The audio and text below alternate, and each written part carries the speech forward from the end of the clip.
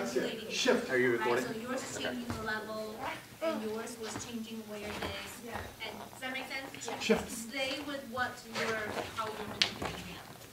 Right, John Michael? Okay, so John Michael, by the end here, I should see you do 7 gestures. That's like 1, 2, 3, 4, 7. Shift. In that order. Ready? Shift. You're getting better? Do you need to Yeah, learn keep it on your it? shoulders if you can. I don't want A lot more support. You Shift. guys- I'm not facing. I think if this leg is up higher. Okay, and one more shift, and then we'll come down. And now come on down. Feet first.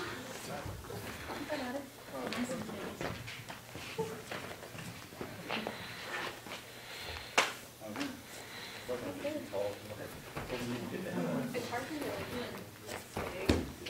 Nice.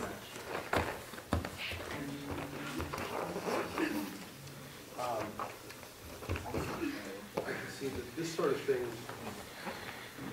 just takes a lot of practice in order for it to be interesting. Because right now it's sort of clumsy and cumbersome, and it doesn't really add anything new. I think it would really benefit from being choreographed. Like, not necessarily like Absolutely. choreography, but like. No. But Right where foot the here, foot go. is, where Right the foot feet in. go, where the Yeah. arms go, Yeah. then it might actually have a chance of, Yeah. of having a life. That